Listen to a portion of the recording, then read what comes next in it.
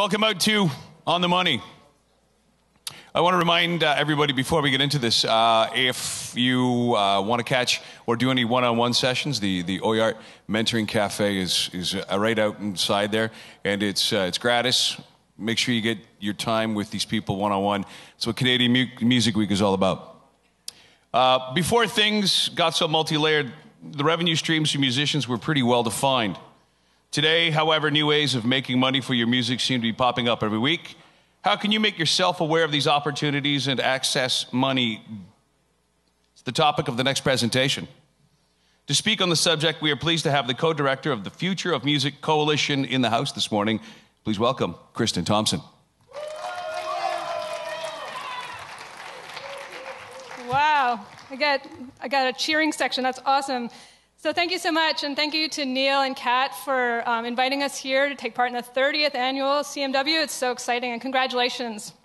My name is Kristin Thomson, and I've been with the Future of Music Coalition since it started about 11 years ago. FMC is a US-based nonprofit that advocates for musicians. And in those past 11 years, it's been pretty amazing to see all these things that have happened.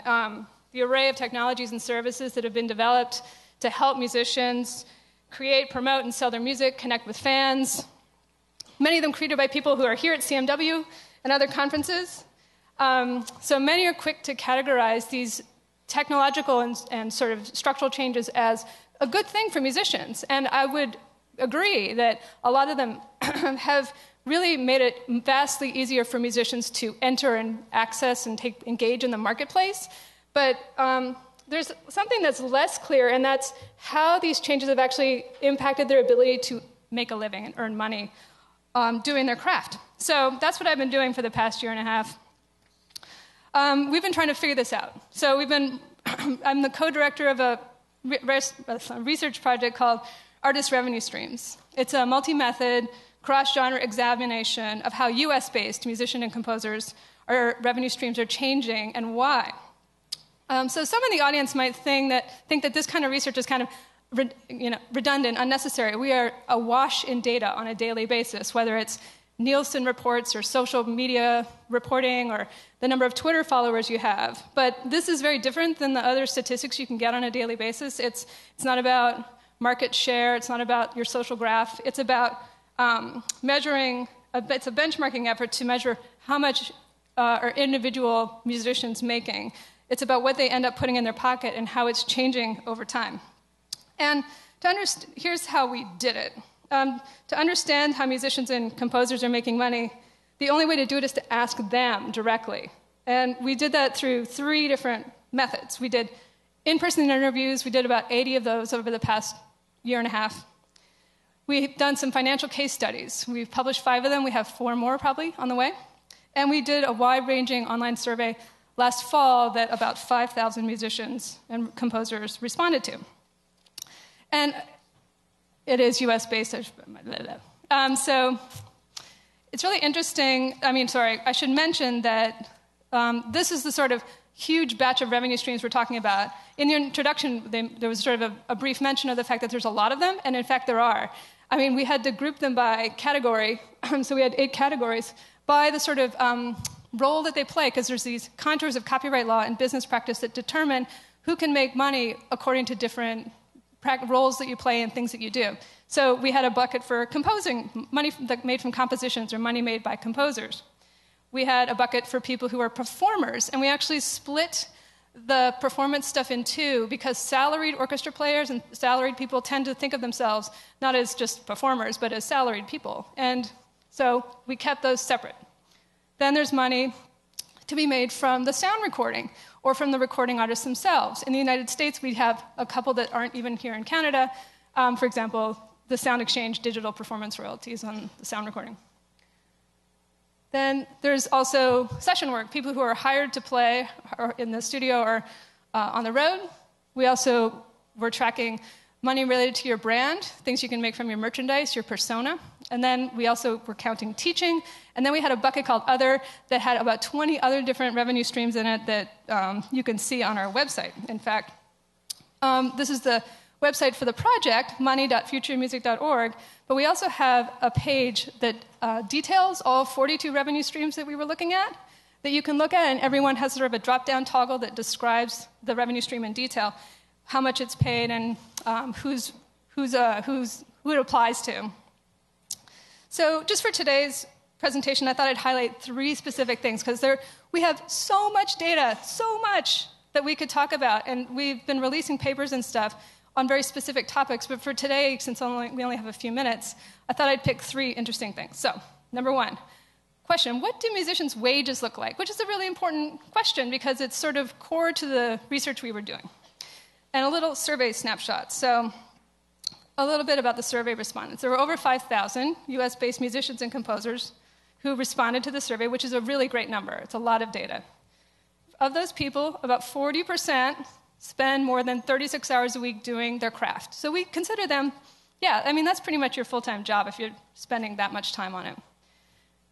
The genres that answered the survey, classical predominated, but we also had jazz and rock and alternative rock, and then a huge list below this of all other genres that were represented or people who self-identified under other genres. Of all the survey respondents, 42% earn all of their money from music, and their personal gross income for this batch of survey respondents was $55,000 US.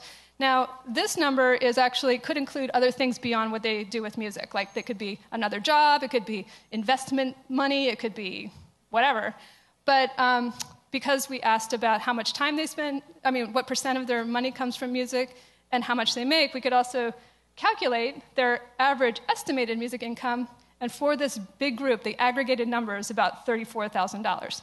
There's a little number below that. The Bureau of Labor Statistics number shows that the average U.S. individual is about $39,000. So they're kind of in the middle, You also might be interested to know just how many hats they're wearing. I think at a conference like this, you tend to understand that there's a lot of different ways that musicians can make money, and in fact, there are now more and more responsibilities that people have if they're doing this stuff. And this chart shows that only 983 people just do one thing. I'm just a composer, I'm just a performer, I'm just a teacher. The rest of them are playing more than one role. They might be a composer plus a performer. They might be a composer plus a session person. So you can see that more than half of the respondents are doing 3 roles or more. But let's look at that first bar, the 983. What are those people that are just making all their money from one thing? What are they doing? So live performance wins in this one, but then the next one down below is being a salaried player. That makes sense. If you're a salaried player in an orchestra, that's probably your sole source of income. And you could see that in the case study we did about an orchestral player. So I think it's fair to say that musicians are part of the working middle class, but they're wearing a lot of hats. Of course, there's some who make much, much more than this $39,000. And congratulations to them. But we should all remind ourselves that there are very few musicians who break through to those upper echelons of income, and that there's just essentially an army of working musicians out there that are middle class. And they're making a career out of music through various means. So let's look at another point. Something that we've certainly seen in the work we've done is that for people who perform, for musicians who perform, income from performances is critical. With 4 caveats. So 58% of survey respondents said they made some money from shows in the past 12 months.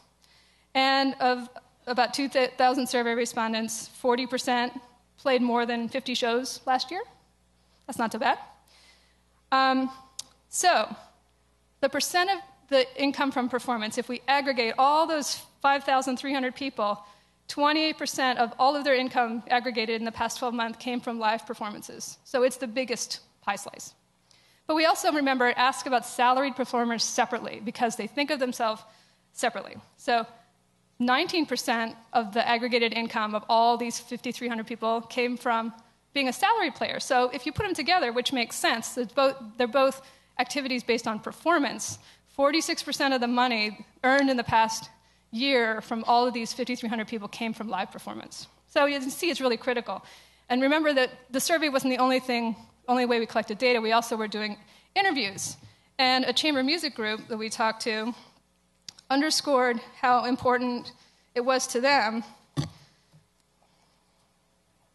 It's, the critical part of their revenue stream. But here's the first caveat. Touring costs money. And this should be really obvious, but sometimes it gets sort of shoved to the side when we're talking about money, because we talk about the tour grosses, but sometimes the tour expenses eat up all of the tour grosses. So just to show you an example, here's a slide from one of our case studies, a chamber music group. So they tour, they play a lot. That dark blue bar is their performance money. But you can see at the bottom, the expenses associated with touring are also quite significant. And same with a jazz band leader. The blue bar again, live performance.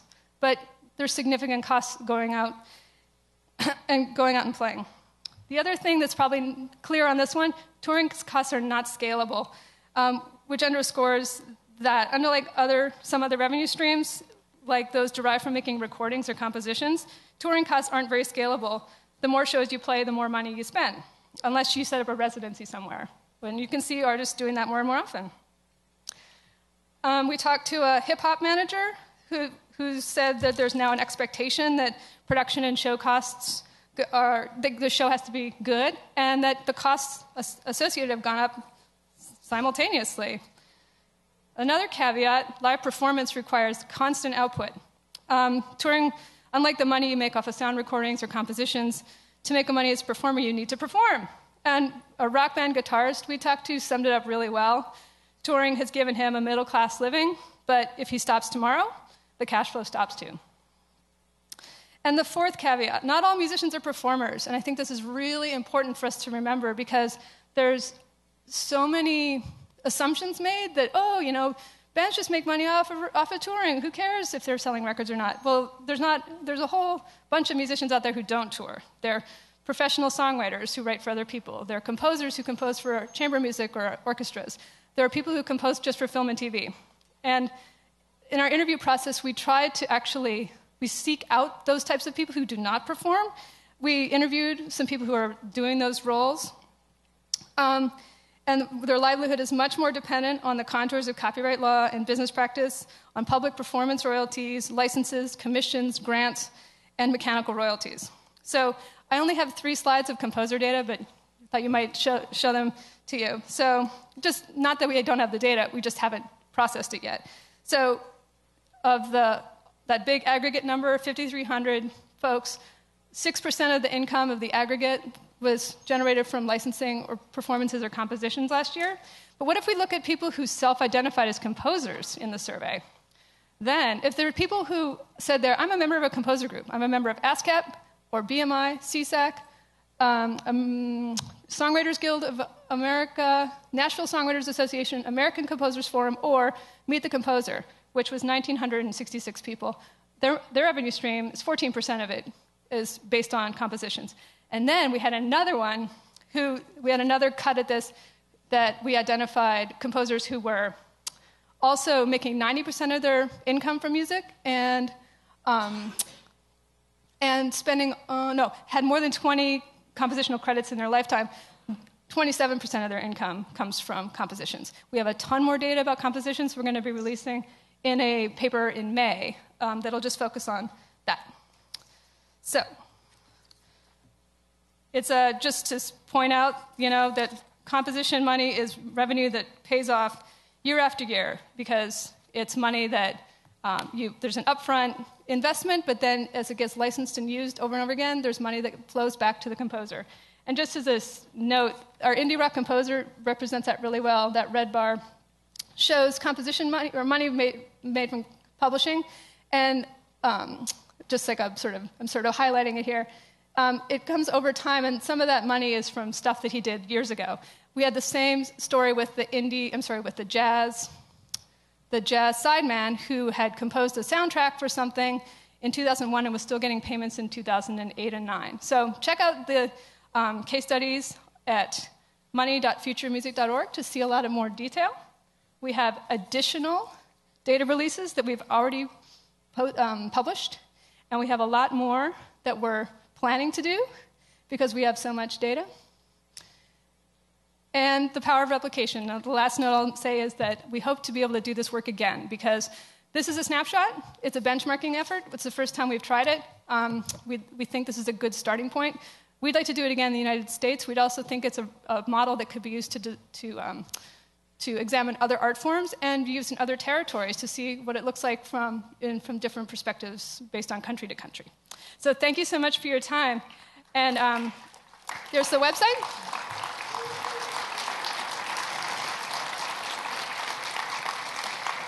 And I know we have to go into the next panel, but I'm around all today if you'd have any other questions. Thank you.